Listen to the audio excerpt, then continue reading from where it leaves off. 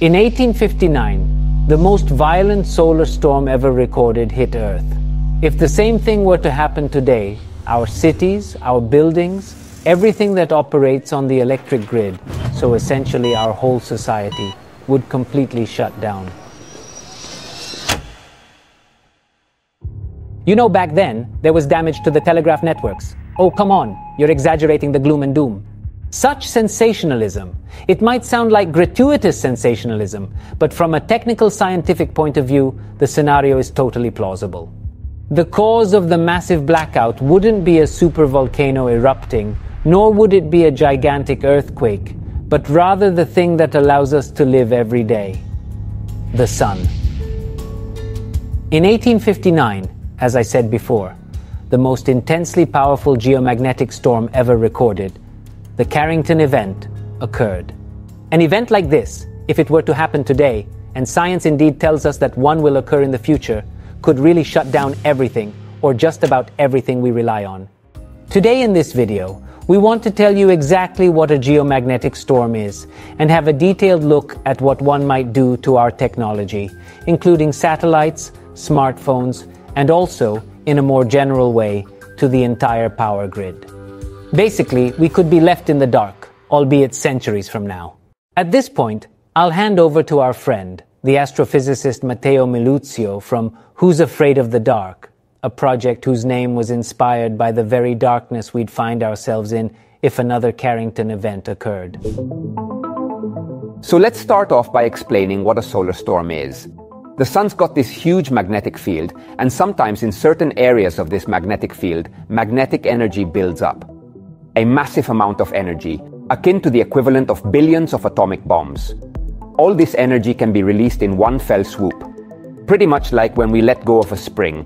When that happens, the sun can blast a huge amount of charged particles into space at super high speeds, a phenomenon that astronomers call a coronal mass ejection, which is just a fancy term for a solar storm. Now, what happens if one of these coronal mass ejections reaches our planet? Well, it depends. The Earth, in fact, has its own protection against these astronomical phenomena, which is its magnetic field, and it kind of acts like a huge cosmic shield. When Earth's magnetic shield is disturbed by one of these intense solar eruptions, that's precisely when you get a geomagnetic storm. If the stream of particles coming from the sun is more or less weak in intensity, our shield can protect us, and the most that can happen is that we'll see stunning polar auroras. It's when the stream is strong that the problem arises. When that's the case, the Earth's magnetic shield is affected, and the effects can go way beyond simply producing polar auroras. The most powerful storm ever recorded, known as the Carrington Event, struck way back in the year 1859. But it was 1859, and back then the worst that could happen was damage to the telegraph network and the appearance of auroras, which were even seen all the way down in the tropics, in the Caribbean. But today, guys, if something like that happened, it would literally be a disaster of catastrophic proportions.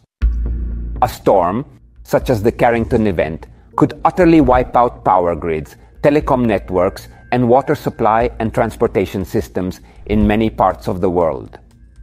For instance, there would be widespread blackouts in a great number of countries, but not the typical 30-minute power outages that we might be used to. We're talking about extensive blackouts that could potentially last for months or even years. The light bulbs, appliances, computers, and smartphones that we use every single day would be rendered completely useless. No internet, no phone, even the food in our fridges would go bad, as would what the supermarkets have in cold storage. Healthcare in hospitals would grind to a halt, and banks too would be forced to close. The global economy and financial system would collapse. Water supply system pumps would stop working, leaving our cities without running water. Telecommunications would pretty much become impossible. Satellites would fail as their electronics fried, and those in low orbit would come crashing down to Earth, burning up in the atmosphere.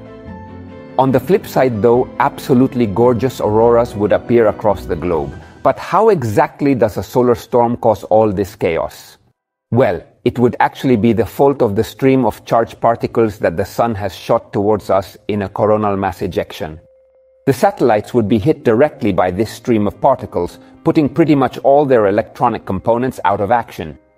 The other damage would essentially arise from the disruption to our planet's magnetic field. In physics, in fact, a changing magnetic field actually generates electric currents, which are known as induced currents. So, the significant disturbance in the Earth's magnetic field, which would inevitably be caused by a powerful solar storm, would induce enormous currents in the Earth's crust. These currents would flow along all metallic distribution networks, completely destroying them. So, electrical wires, water pipes, and oil and gas pipelines, in addition to the underwater cables essential to the internet, would all be damaged. Only half a day would need to pass before billions of people would be left without electricity, without water, and without any means of communication. The few estimates that have been made have reached truly jaw-dropping conclusions, because we're talking about millions of victims worldwide, global damages in the tens of trillions of dollars, and a time frame of over 10 years to fix all the wrecked networks. So, it would without a doubt be the most catastrophic natural disaster in our history. We've understood what kind of havoc the most intense geomagnetic storm ever recorded would wreak in today's world. But the question is, what can we do to defend ourselves against possible future harm? Unfortunately, we're currently rather ill-equipped to deal with a disaster of this nature, but the good news is that events of this kind are, after all, rare. They actually happen a couple of times a century. Why? Because, you see, they can only ever occur if the coronal mass ejection emanating from the Sun is headed straight in Earth's direction. But if we really wanted to minimize the damage, we'd basically have to do two things, both of which are extremely challenging. The first thing would be to protect all our existing infrastructure for electricity and communications, and I mean all of it. But in reality, the technology to do so is pretty much still at a conceptual or planning stage. But the absolute most important thing, and it's a topic that comes up a lot here on Geopop, is disaster preparedness and prevention. We really have to learn to see these things coming way ahead of time so we can get ready for them. How? Well, with science and our telescopes. For example, today we already have a number of them keeping an eye on our star non-stop, and it's thanks to their data and discoveries, which will be ongoing, that we'll get to understand the Sun's complex dynamics even better. Some story, huh? So, the bottom line is, first and foremost, that it's crystal clear that we're completely dependent on electricity and the power grid. We take electrical power for granted every single day, but if we lost it, we'd be in deep trouble. Then there's a second message, and it's actually something we tell you all the time. The second message is that nature's power is on a whole other level compared to what we humans can wield. We're nothing but little ants in comparison. In a lot of cases, particularly with big events, we manage to pull something off. For instance, regarding volcanic eruptions, earthquakes, and floods, we can deploy disaster preparedness and prevention strategies. In this particular case, though, with geomagnetic storms, we're still behind the 8 ball. We don't have much in the way of tools to prevent them, but fortunately, we've got ongoing scientific research, which, in my opinion, will probably lead us to the discovery of effective solutions for these kinds of challenges too. I'm personally really optimistic. Thanks so much for watching this video all the way to the end. A big thanks to Who's Afraid of the Dark. I'll catch you next time, right here on Geopop Everyday Science.